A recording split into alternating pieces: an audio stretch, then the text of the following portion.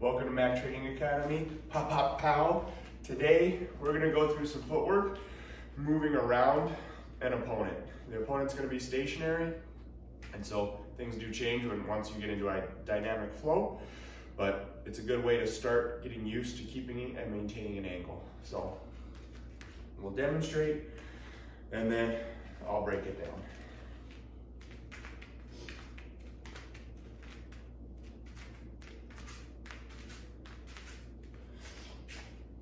You can see in a past video on how I generally move my feet, but what you want to do is maintain your stance. And so with this footwork, we're going around the angle of our partner.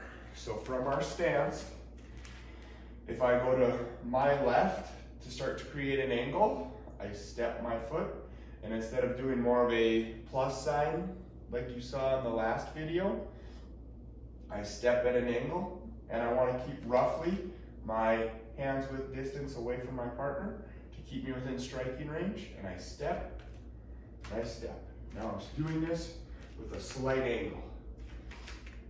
Then what you'll notice, and it's very subtle, is there's a little shift in my shoulder. So to exaggerate it, big shift, right?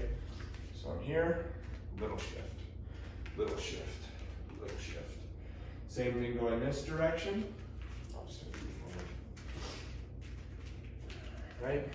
I can maintain my distance, shift in my shoulder. Step, step, step. I want to maintain with this drill a circle around my opponent. What I don't want to see is big steps that now take me out of distance so that I can't even touch my opponent. Whereas, as I make my circle, if I stay within distance, boom, I'm able to hit them.